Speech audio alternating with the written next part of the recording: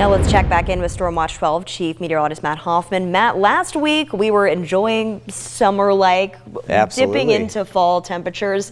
What a difference a week makes. First snow already. Yeah, snow up at Crater Lake. Take a look at this photo Troy sending in. This was about 11 a.m. this morning. A nice coating of snow up at Crater Lake, but back behind the system, we are going to see a cold night tonight. Those temperatures are tumbling out there. It's 32 in Klamath Falls, 31 degrees in Lakeview, already into the 20s in Chemult and Christmas Valley. We're sitting at 43 in Grants Pass and Medford, down to the 30s in the Shasta Valley and Montague, and milder at the coast, 54 degrees in Brookings. But inland, it is going to be awfully cold and frosty. A freeze warning in place. All of our west side valleys, the Mount Shasta area, midnight to 9 a.m. on your Friday. Lows as cold as 25 degrees. That's mainly going to be into some of those valleys in Siskiyou County, but we could get some temperatures, especially in the Illinois Valley, to dip to as low as 30 degrees. But in Medford, Grants Pass,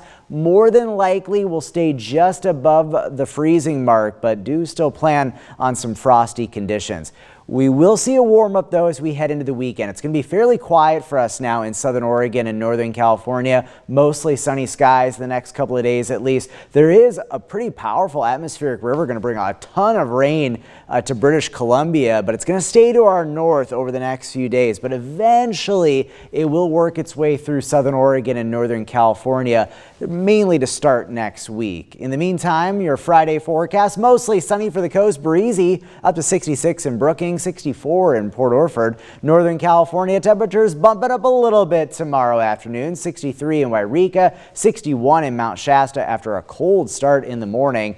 East of the Cascades, starting off in the teens to lower 20s, will rebound into the mid to upper 50s for most spots tomorrow. 57 in Klamath Falls, up to 55 in Chemult. Up into the mountains, mostly sunny. Lake of the Woods getting up to 54, 62 in Prospect, and 61 the forecast high for Butte Falls. And then in the Rogue Valley, mid to upper 60s expected tomorrow. 67 in Medford, up to 68 in Grants Pass. And then those temperatures keep climbing into the weekend, getting into the 70s Saturday and Sunday in the Rogue Valley, and then we'll be up near to around 70 for the Basin. Those mornings, though, will stay rather cold, and we could be looking at some more frosty conditions even in the Rogue Valley to start off Friday, especially outside, start off Saturday rather, outside of Medford and Grants Pass. Also this weekend, big weekend, a haunting on Mount Ashland. It's their first time doing this event to celebrate the Halloween season.